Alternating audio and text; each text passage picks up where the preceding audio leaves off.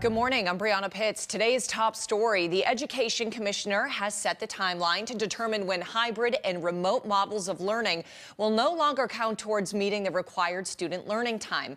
Beginning with elementary school students, grades K through 5, they must be back to full-time in-person learning 5 days a week by Monday, April 5th.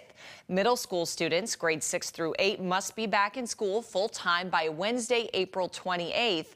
And a specific date has not yet been made for high school students to return full-time, but the commissioner says the timing should be announced in April, and it will give districts a 2 weeks notice. Now, families will still have the option to have their child learn remotely until the end of the school year, and school districts can also apply for a waiver, but the commissioner says not many will be granted.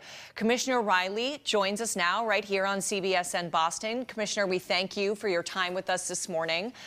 It was only 2 weeks ago that the districts learned that this was the timeline that the state was looking at, but they do need to survey parents and they need to figure out the new procedures in less than a month. So why do you feel that this was a fair amount of time for them to plan? And a lot of people are also wondering, could rushing this process be dangerous?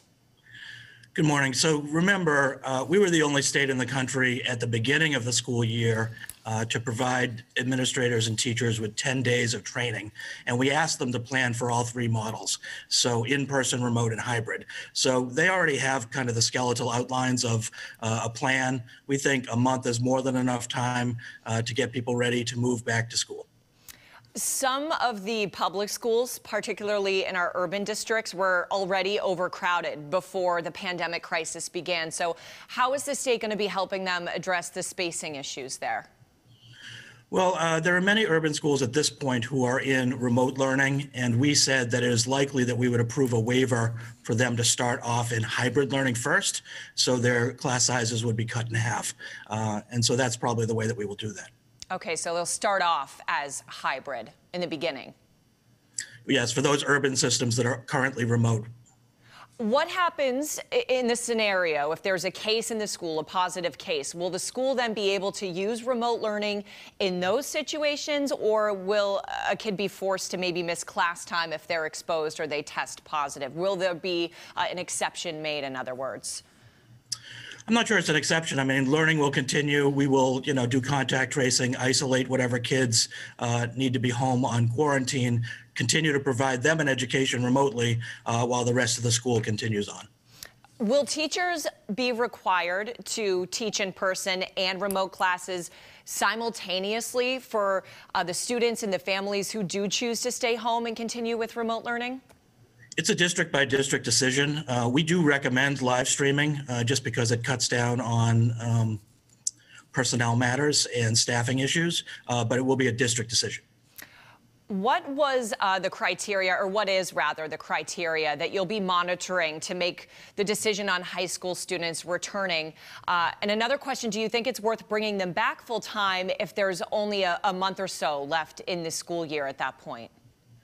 We think that any amount of time is precious for our kids to be back in school. We've seen the damage that's been caused by our kids out of school, particularly kind of on their social emotional health. So if we can get kids back, we want to do that. At the same time, we want to be really thoughtful in our approach, which is why we've chosen to phase in the models, starting with elementary school and then later with middle school, and then we'll make a determination on high school later in April. So the criteria is just based on how things go in those first two groups and then basing the decision for high schoolers after that?